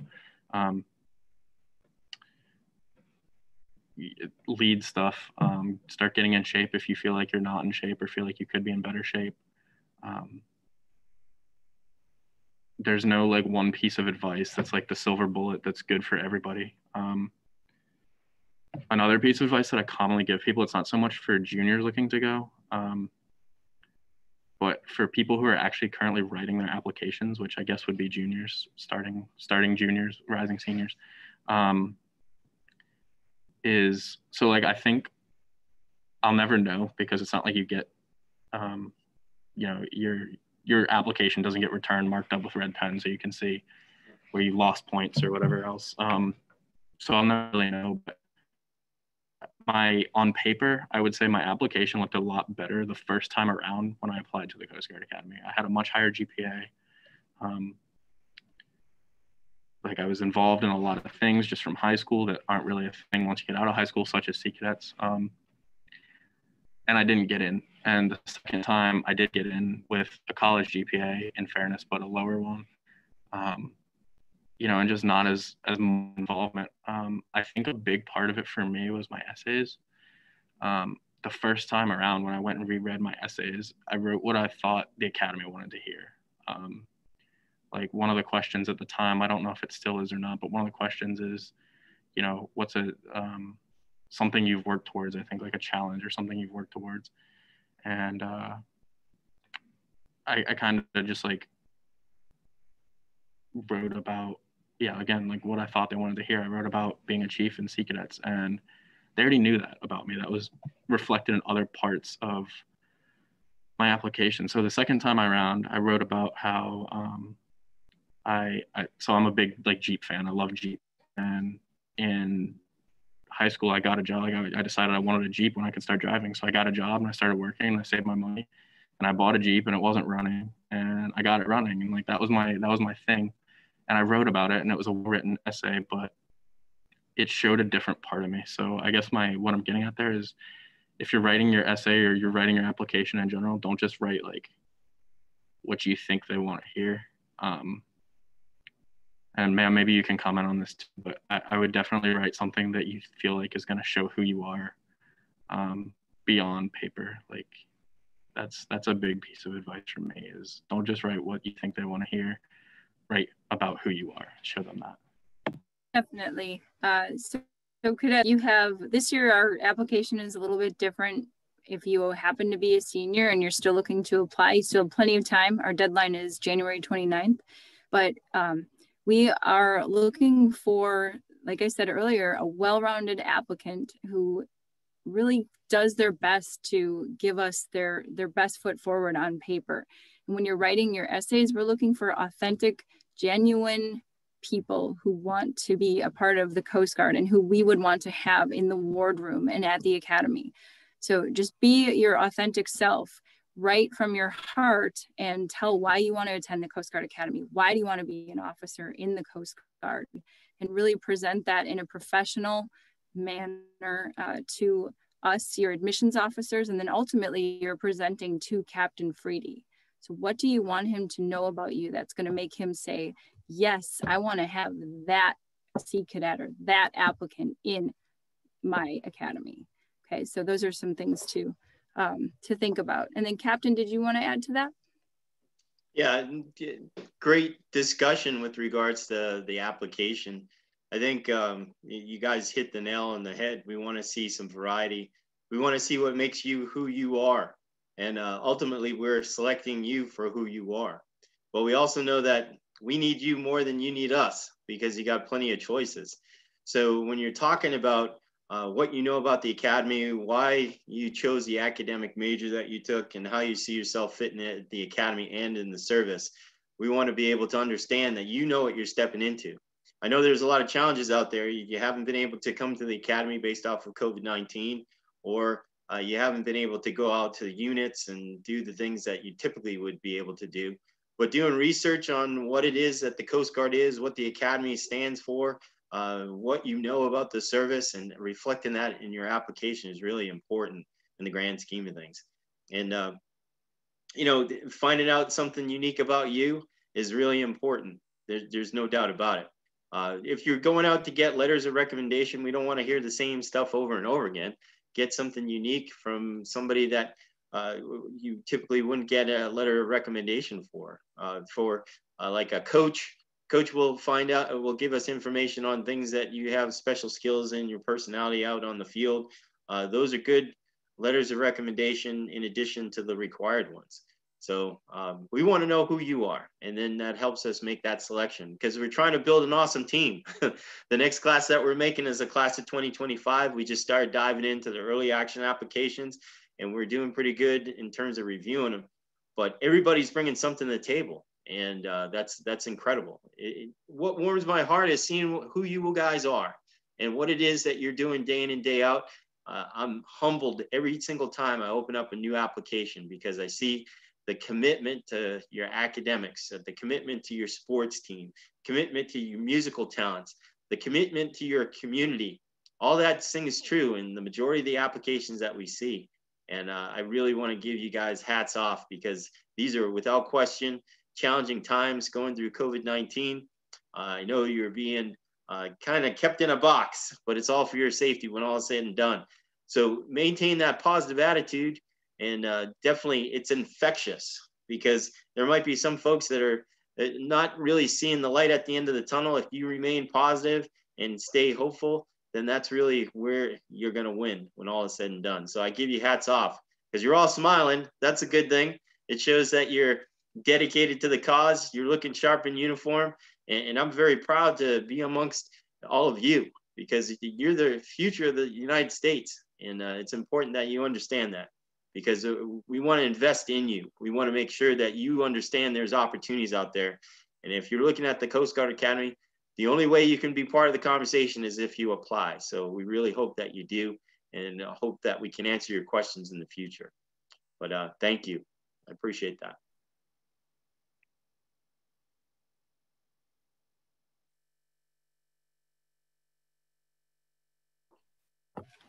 Just to clarify to some of you, I know in the Sea Cadet program, you get to see that as Sea Cadets, you're enlisted members, you use enlisted ranks and rates and such.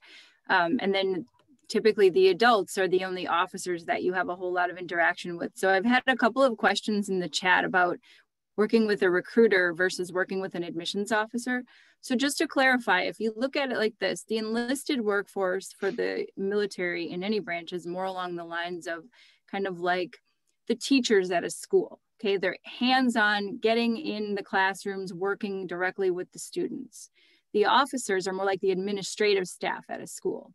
Okay, and those are the differences. If you want to be an officer and be more of that higher level leadership role, although I will tell you in the Coast Guard, we employ our enlisted members with a great deal of leadership and give them a lot of responsibilities. When I was an enlisted, when I was a bosun's mate, 3rd class, so only an E4, I was working toward getting my contingency coxswain, which meant I would be in charge of a whole crew plus an asset, a boat asset. And as an E4, I would have that responsibility. So we do put a responsibility on our enlisted workforce. But as officers, you're getting even more responsibility, and you can do like what Captain talked about earlier with his career, with being the CO of a ship, potentially, or a cutter, we call them in the Coast Guard, but being a CO and being only 2 years out of the academy, that's phenomenal. So that's kind of the difference. And if you're looking at going enlisted, which is great, you know, we need enlisted people. If you're looking at that path, you're going to be working with a recruiting office, and you can find that at www.gocoastguard.com, which I can post in the chat. But that's different than admissions for the Coast Guard Academy. If you want to become an officer and you want to go through the academy, get your undergraduate degree in one of the 9 majors that Captain talked about earlier, then you want to apply to the academy, and that's where it depends on what classes you take in high school. It depends on your leadership. All of that matters on the enlistment side too. You want to do well, but we're really honing in on all those different characteristics and skills that you bring to the table, but it's a totally different path. So I'm happy to answer any other questions. If you want to send me any more private messages, I just wanted to clarify the difference between the two. And then I think we actually are about done with questions. I don't see any other ones. And in the interest of giving you guys your Sunday night, I think we are about ready to wrap it up. I'm going to stay on and try to answer any of these questions that come in as everybody starts to hang up. So if you sent a question, I'll try to make sure that I get them all answered before I sign off. But again, thank you so much, Captain Fredie. Appreciate your time, your expertise, your background in the Coast Guard. And First Class Bertolatus, thank you so much for telling us about your Sea Cadet adventure and becoming a Coastie and becoming a cadet at the Academy. Appreciate all of that. And then Ms. Powell, thank you so much for helping us to set this up. We greatly appreciate you and the Sea Cadet organization and this opportunity for the admissions office and the Coast Guard overall. Thank you so much. And on behalf of the U.S. Naval Sea Cadet Corps, I just want to extend my gratitude to you, Lieutenant Garfalo, and also Captain Fredie and First Class Bertolatus. Thank you so much for bringing the Coast Guard into our Sea Cadet family. And we look forward to this being a longer and closer relationship. To all of the cadets that joined, thank you so much for your interest in the Coast Guard and the Coast Guard Academy. And our guest speakers have said that they will stay on to answer any additional questions that didn't get answered. This is really a record for us. This webinar lasted more than an hour and a half, and we have maintained almost our entire list of participants for the full hour and a half. Normally after an hour, they drop off tremendously. So that just goes to show what a strong interest our Sea Cadets have in the Coast Guard and Coast Guard Academy. So thank you so much. For those of you that are interested, please stay behind. And for the rest of you, thank you so much for your attention and time. And we look forward to seeing you again on one of our future webinars. We are planning on having another one in early December, more about Coast Guard careers. And so feel free to join us then and spread the word to other cadets in your units that didn't have a chance to join us tonight, that we're going to be revisiting Coast Guard careers in early December. December 6th, is that right, Lieutenant? Yes, ma'am. That's the date that we have. I don't know that it's set 100% in stone, but I'm pretty sure that that is going to be it.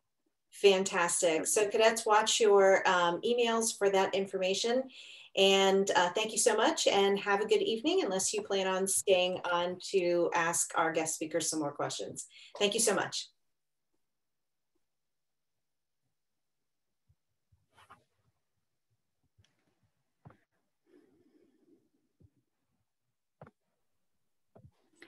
Ms. Powell, we have a question for you. Okay. It says, I see you are recording. Will this presentation be made available afterward? Yes, that is correct. So all of our webinars are actually on Homeport. So you can go to Homeport and then go to COVID-19 up at the top in the menu, COVID-19. And then from there, select the orange bubble that says webinars.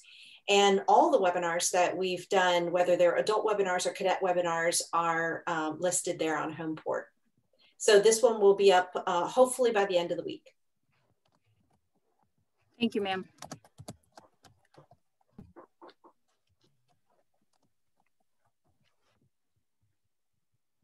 So I have a couple of questions that came into me specifically as the host.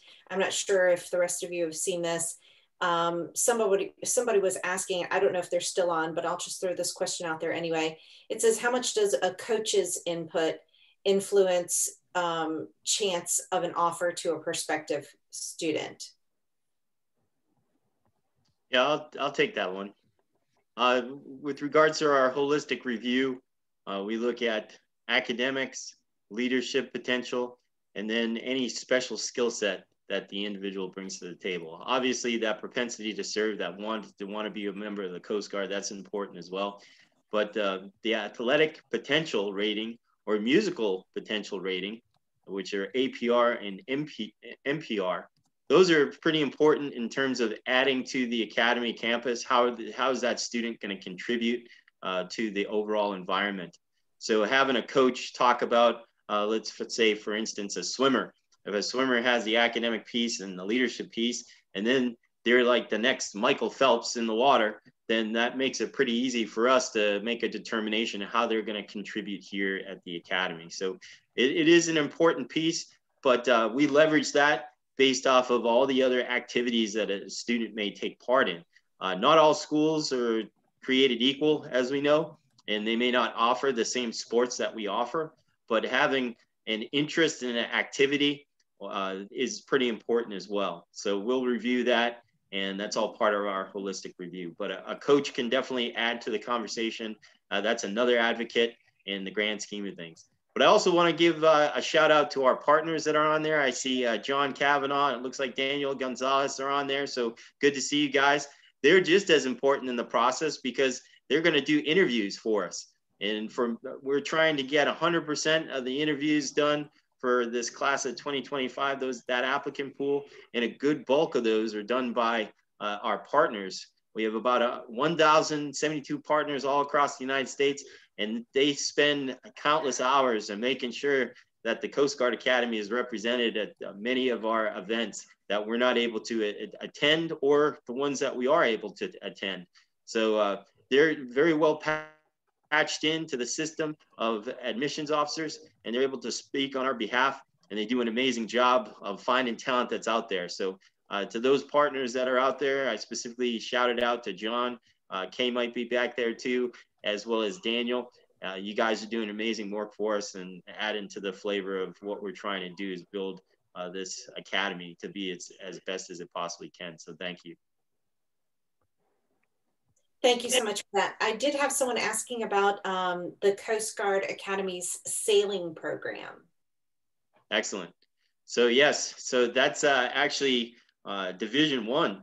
Out of the divisions that we have here, the majority of our sports programs are D3, but our sailing program is really at the top of the echelon. Understanding we're a maritime service academy, we want to be top notch in that area.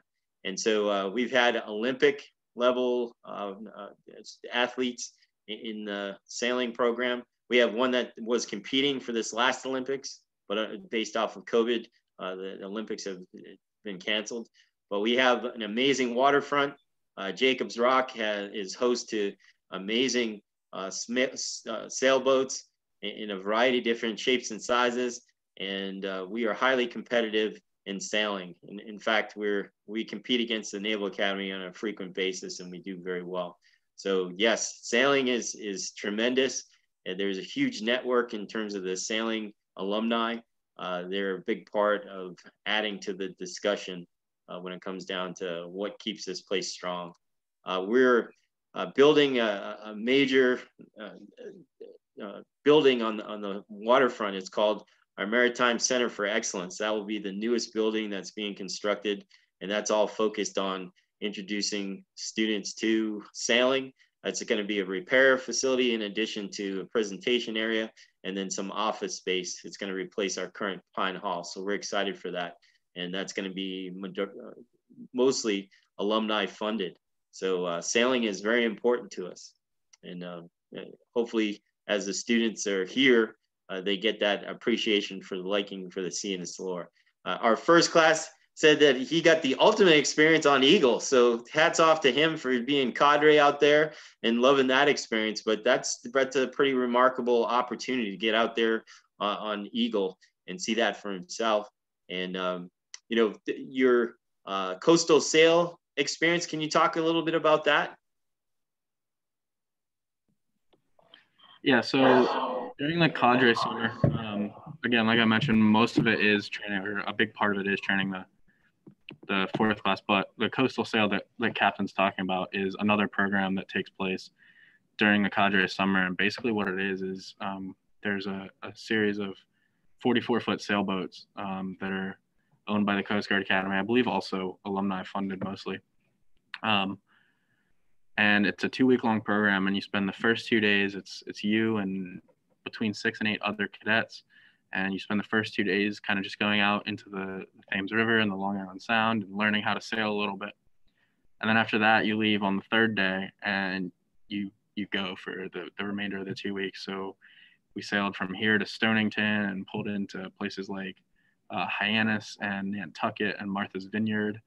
We were scheduled to pull into Block Island, but hit a major storm that did some serious damage to some of our boats. So we didn't end up going there, but just an awesome experience. And also a lot of, in addition to just being a great time, you're going out and you're pulling into these awesome ports every night. It's also a great leadership experience because the safety officer, the majority of them, so there's one commissioned safety officer that's on board each boat. But for the majority of the time, unless there's an actual safety issue involved, they just kind of be quiet and sit in a corner. And there's a cadet designated every day as the watch captain, who basically it's their job to oversee everything that goes on the boat and make sure that you get from point A to point B safely, ideally quickly, and oversee everybody else on the boat. There's a navigator, there's sail trimmers, you have a helmsman who's actually physically steering the boat. But that was a great program. That was, aside from the cadre part of it, that was probably the highlight of my summer. It's a fantastic program. You really get to know your classmates well, because you're spending like 10 days within 44 feet of all of them, or all 8 of them. So you get to know the people on the boat really well.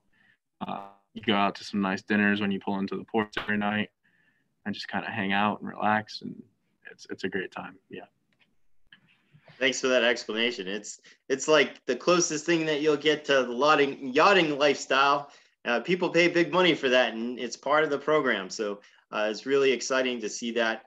Swab Summer, you get a lot of the smaller boat experience, you know, the single person, 2-person sailboat fundamentals, and then you work your way up to the 44 footers. So appreciate your explanation on that. That was a highlight of my time at the Academy. We called it Looters back then. Same type of thing. You just got to go out there and do amazing things and learn about sail. Pretty cool. Fantastic. Thank you so much. So one last chance for anyone that's still on to ask their question for our guests. I don't want to tie them up too much. They've already given us almost 2 hours of their time. So if you do have one last question to send to either Captain Fredie or First Class Bertolitis or Lieutenant Garfalo, please go ahead and post that question now. We'll get to as many as we can in the next 10 minutes. And I did post my email address on the chat as well, and they are welcome to email me any questions that they have. Great.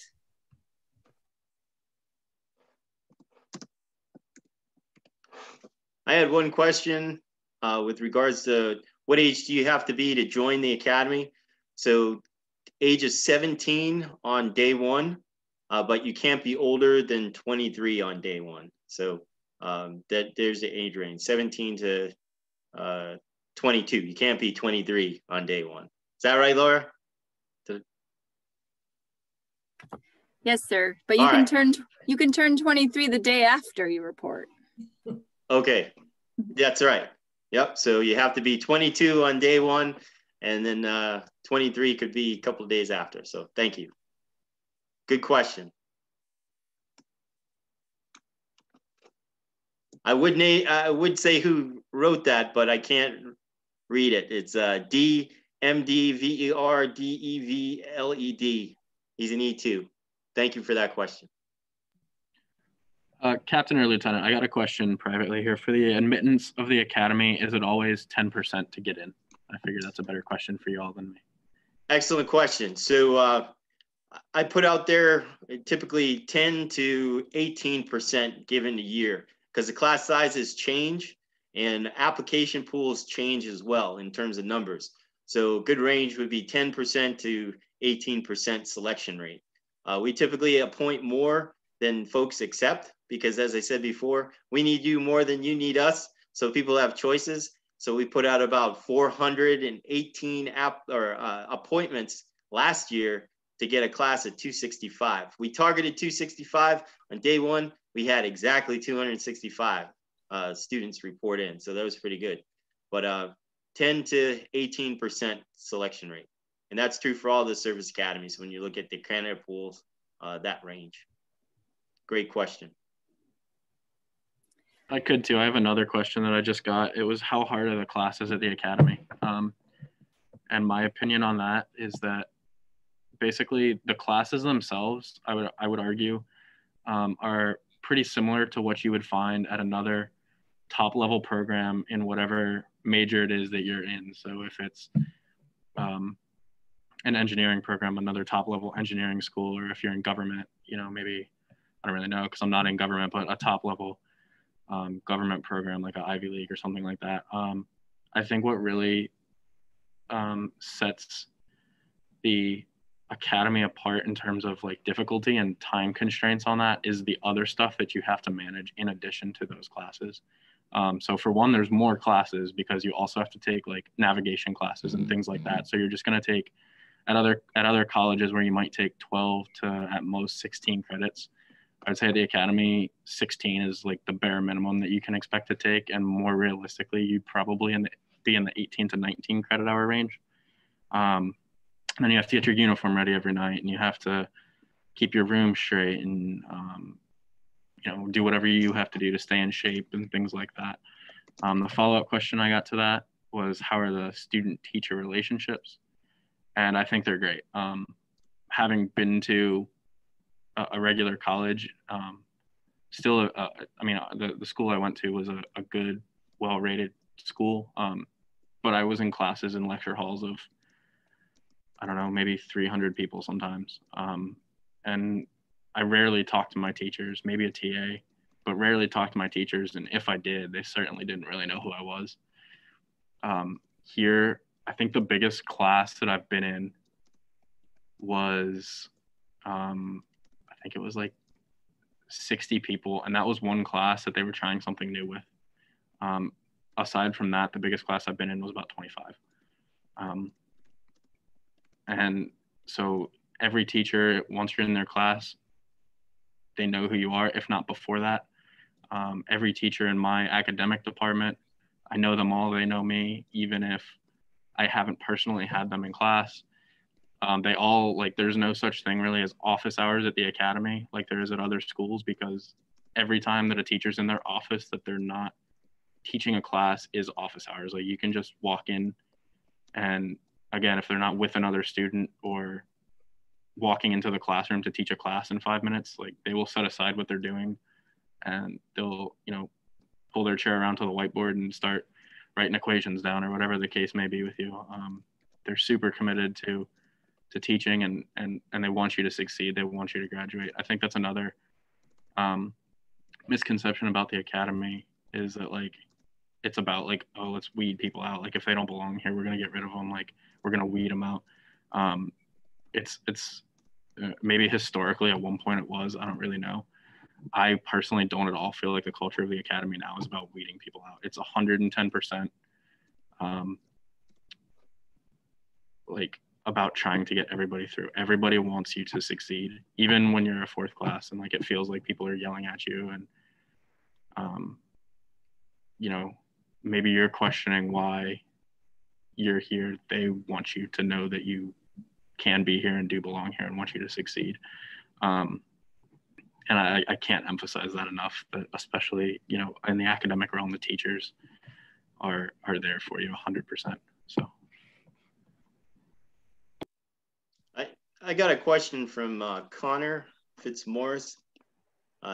He asked, what is it like after graduating in the service? And I sent him a pretty long answer, but I think everybody's going to have a different experience depending on what your desires are, what your path is, what you go to for your first tour after the academy. I think after the academy, one of the things that you get to learn how to do is fill your own refrigerator and cook your own meals. That's kind of cool. You get to choose where you want to live and figure out how to do the ins and outs of navigating your life as this newly minted ensign that has a bright future ahead of you. So yeah, you'll have a time when you have to show up for work. You'll have a time when you're going to be underway. You're going to have a time when you're going to be called into duty, and everything outside of that is up to you. So that's kind of neat. At the academy, it's a pretty regimented lifestyle. You get every minute kind of managed for you, and then you're out on your own, and you're like, wait a second, I'm a grown adult that has a commission. I can fill my refrigerator with ice cream if I choose, but hopefully you don't do that. But the choices are really up to you. One of the things that I did share with Connor was that within the first 10 years of me serving in the Coast Guard, I had visited 36 countries. I had served in the Arctic. I had served in the jungles of South America and over in the Arabian Gulf. So understanding the law enforcement background that I formed on my ship was able to open many doors and just build upon that. It's pretty awesome that your opportunities in the Coast Guard are boundless. If you want to go back afloat after your first tour, you can do that. If you choose not to do that, you want to go to flight, you can do that. It's to choose your own adventure book. You figure out what it is that makes your heart pump, and then you can figure that out. If you want to work for admissions, please, we want you. But at the end of the day, there's so many things that you can do in your career, and the Coast Guard just offers that. They're just like, here's more leadership opportunities. Here's another great opportunity for you. Go do it. And they trust you. After the 4 years at the academy, all that time and effort that you put in to get into that point of being an officer, the Coast Guard's expecting you to do what they taught you, and they leave it up to you. And so that's what's pretty cool about the Coast Guard. There's very little adult supervision outside of the typical day in and day out that you would be at a unit.